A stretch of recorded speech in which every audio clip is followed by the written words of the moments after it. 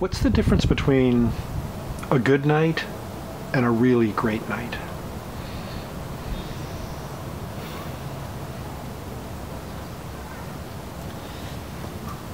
A great night, I'm going to start with a great night. A great night is when you feel carried away by the music. You feel that the music is using you and likes you and stays with you. A good night is when the music has been using you sometimes, but there are other times where you went away from it and you went back to it and went away from it and went back to it. What saves you is because, in fact, you know what you're doing and it doesn't show.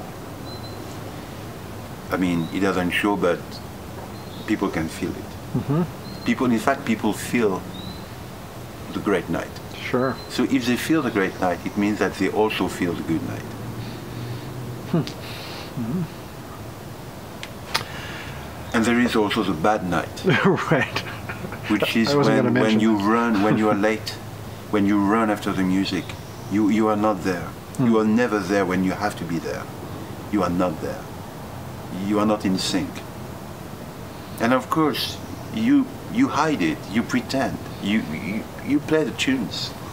But there is a lack of reaction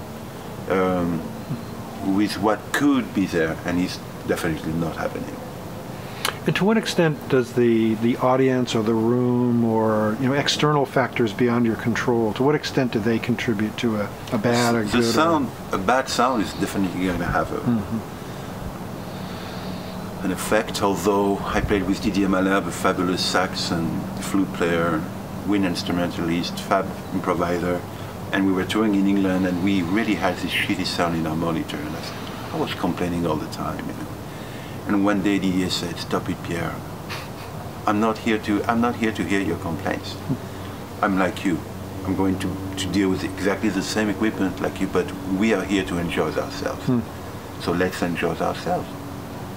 What a beautiful wisdom, And I needed this kick in the butt, this little reminder that,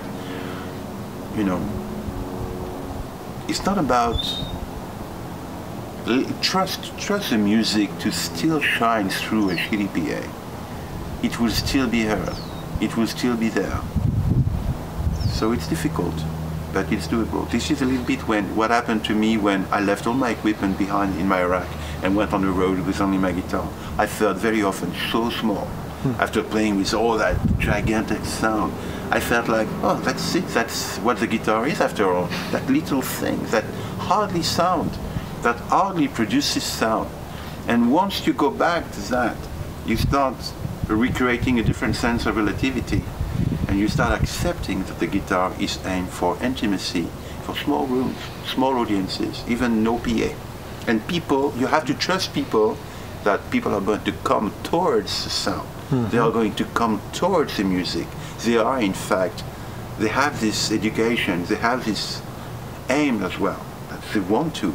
They don't necessarily want to be bombarded with things like this, So that taught me a lot right there, and there were nights very difficult where the sound was so difficult, and I had to work through it. Right. That helped.